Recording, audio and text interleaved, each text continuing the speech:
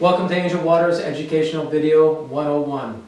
Our educational video format will follow the same basic outline, which is we're going to describe what is it, why is it an issue, why do I want to remove it from my water, and most importantly is how do I remove it. Today's video is going to be about sulfur in water, or rotten egg in water, the smell of water. What creates this rotten egg smell? There's basically three things. You can have either hydrogen sulfide, which is decomposing plant and animal life.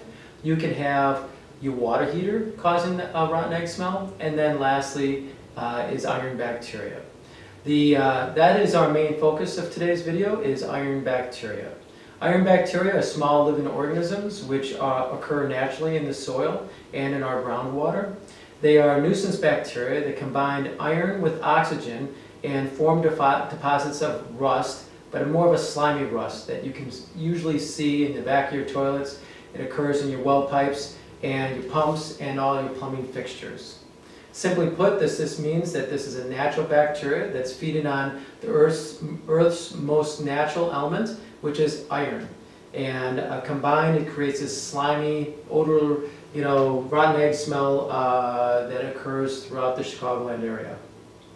We're going to show you a picture of the back of a toilet so you can sort of see what this looks like. You'll actually see the slime that's growing on the walls of the toilet. This bacteria becomes the largest cause of rotten egg or sulfur odor in the Chicagoland area. Now, the question is, why is this an issue? This is an issue because iron bacteria, or the odor, is a big nuisance. A lot of people complain about that rotten egg smell. They can't stand it. They don't like bathing in it. They feel kind of dirty as a result of the smell that they have. This bacteria clogs plumbing fixtures. It creates stains on plumbing fixtures, like your toilets, and your clothing. It builds up on dyed hair, both men and women. It gets worse when your water heater heats the water. So now the question is, why do I want to remove it from my water? Well, we need to protect your plumbing. That's going to be probably the most important thing. If left untreated, you can actually clog the plumbing of your house, and as a result you'll have very, very low water pressure. Sometimes actually it even cuts off the water.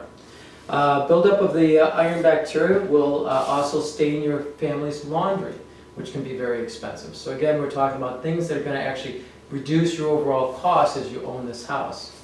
Third, obviously, it stains your colored hair, so that's going to be kind of an issue.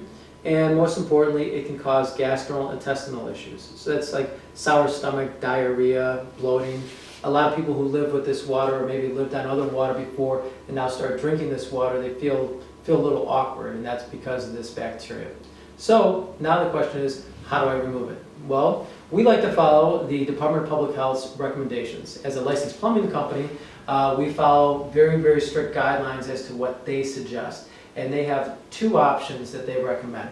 One is a short-term fix. It's actually shocking your well. You can use chlorine liquid or chlorine tablets to be able to shock your well. It's a little complicated, so we do have on our website, you can find directions on how to chlorinate your well. But in this area, we tend to find that it is a short-term fix. It usually lasts only for about 3 months. The second and the most successful process that we have is called consistent chlorination. Consistent chlorination is by the method that cities use. The city of, say, Barrington, they take the water out of the earth, they put it in a water tower, and they've added chlorine to that water. So this system here basically is a water tower, where for someone's personal home, we're mixing chlorine into this tank. Then we run that water through a carbon filter to take the chlorine back out. The whole idea there is that we really don't want chlorine running through the whole house. So that makes the water extremely good and odor-free. Now, those are the top two things the state says. We have experimented with other technologies that are on the market. The only one that has had any good possibilities is ozone technology. We've had no success except for the past year to 2 years. We have a new product out that actually uses ozone. There's a little box on the side of this control valve here that produces a pocket of ozone, and as the water passes through it, it kills the bacteria, or it actually breaks the shell of that bacteria lining. And we've had very good success for the past 2 years with that. It's not approved by the state of Illinois yet. We hope that that's going to happen in the near future, but as of right now, these are the options that you have to eliminate this bacteria and this odor from your water. Thank you very much.